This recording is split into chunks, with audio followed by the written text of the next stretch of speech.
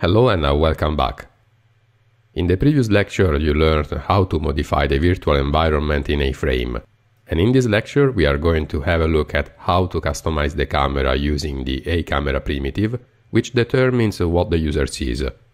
And now that you know how to create the ground in your scene, I'll talk a bit more about positioning entities, so you can better understand how the camera works in a frame. And to do this, I'm going to add a couple of primitives to our scene. I'll start with a cylinder. So, a cylinder primitive, color red, radius 0.5, height 2, and I move it 2 meters to our left, so position component, -2, 0 and 0. Then I add a box, so a box primitive, color green, height 2, depth 4, and I move it 2 meters to our right, so position component, 2, 0 and 0. And as you notice, when I changed the dimensions of the 3D objects, they extended their size along both the directions of each axis. Therefore, to make them sit at the ground level, we need to move them up by changing the y-axis value in the position component to half the value of their height, that is 1 meter.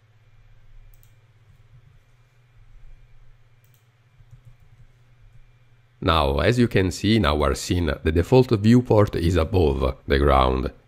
And even if I create a camera using the A-camera primitive, the camera origin is 0 and 0 on the X and Z axis, but this specific height still comes as a default setting. And you might think that this depends on some default values of the position component, but actually the way in which the camera behaves is due to other reasons. Indeed, like all the other entities in a frame, the camera origin point is 0 on the X, Y and Z axis. But this happens only when entering a VR mode. And I mean when a proper VR headset is connected to the PC, returning its absolute position. Whereas when not in VR mode, but in desktop mode,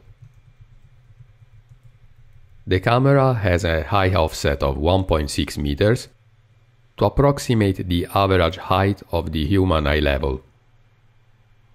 I'm going to add this image to our scene as a reference, and I downloaded the original illustration by ddraw from freepik.com, where you can find a lot of cool graphic resources for your projects that you can use for free, but just make sure to credit the author and not to redistribute nor to sell their work. Okay, I go back to our live preview now, and I'm going to copy and paste the code for the A-image primitive to display the reference image, to which I attached a meter for our convenience, so you can see the camera height offset matching the average height of the human eye level. Now, this offset is convenient for 2 reasons. First, it makes it possible to create experiences that work both in and out of VR. And second, it makes VR experiences look decent from a desktop screen, even if a connected VR headset was resting on the floor, which would result in the viewport clipping the ground. And this default value of 1.6 meters is not set in the position component, but in the HTML attribute user height.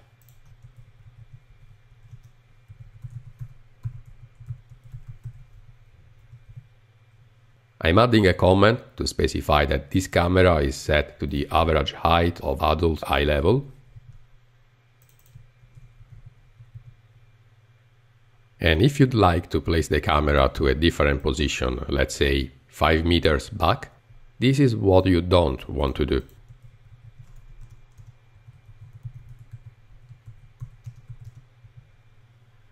because as you can see, it creates a conflict with the user height, or what the absolute position of the connected VR headset would be, and so the controls will quickly override the set position. And instead, the correct way to manually position the camera is to set the position component on a wrapper entity that, as you learned in lecture 10, where we broke primitives down, is going to behave just like an empty div. So I remove the position component and reload the page. Then I add the A entity element. I nest the A camera primitive inside it. And finally, I attach the position component to the A entity. And if I play around with its values, you can see that the manual positioning works as expected.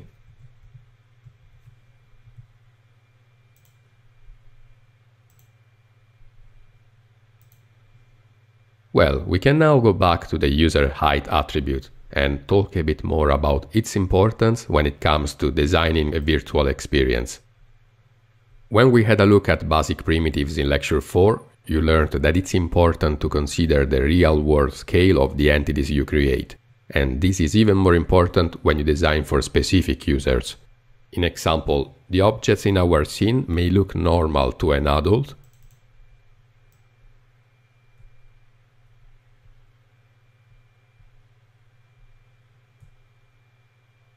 but what about kids? What does the VR experience look like if you put yourself in their shoes? So let's modify the user height value to 0.9 and find it out.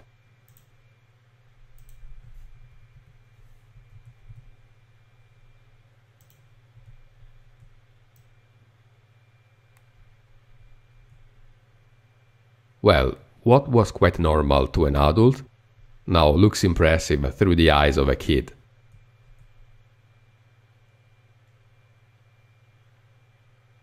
Or what if you were designing a VR project that allows the user to experience and interact with the world from the viewpoint of a baby that is just 30 centimeters above the ground?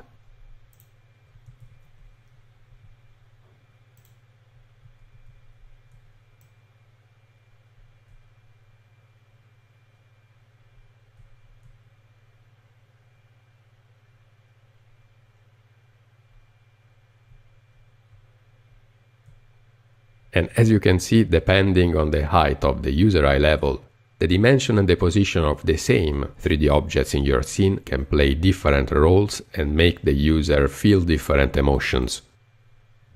I'll set the user height back to its default value and reload the page. And then I'm going to conclude this lecture with multiple cameras. Because yes, you can create more than one camera in your scene to provide the user with more than one viewpoint. But always bear in mind that you should never change the viewport, as well you should never teleport the user to a different place in your scene without making them aware of what is going to happen. In this way you'll be able to avoid sickness, disorientation and other unpleasant feelings that you don't want your users to experience. So basically, you should give the user the possibility and the option to perform these type of actions deliberately, and we'll have a look at how to interact with the objects later on in this course. Okay then, and for the moment, I'm just going to create a copy of this camera. I modify its comment and the user height value. And so in example, like they did with the video game Grand Theft Auto 5, you could give the user the possibility to switch to a different character in your scene. And once you attach the active HTML attribute, as its name suggests, you can control which camera in the scene is the active camera. So I set this value to false, and the first camera's value to true. You can change the attribute value either via JavaScript or in the HTML with the event set component that again we'll have a look at in the next lectures.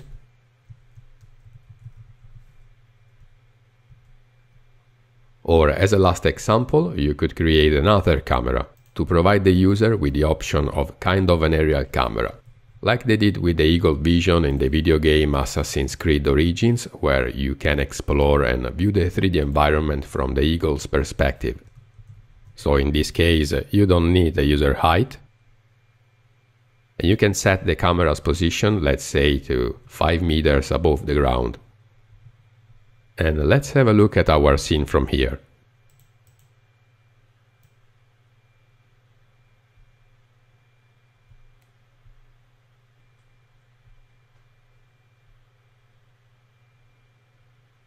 So this is how you can modify and control the A-camera primitive in A-frame to design your custom scenes, bearing in mind how different heights and viewpoints will create different relationships between the 3D objects and the user, and therefore impact their feelings and emotions in different ways. There is much more that you can do to further customize the virtual environment, and for this I'll see you in the next lecture.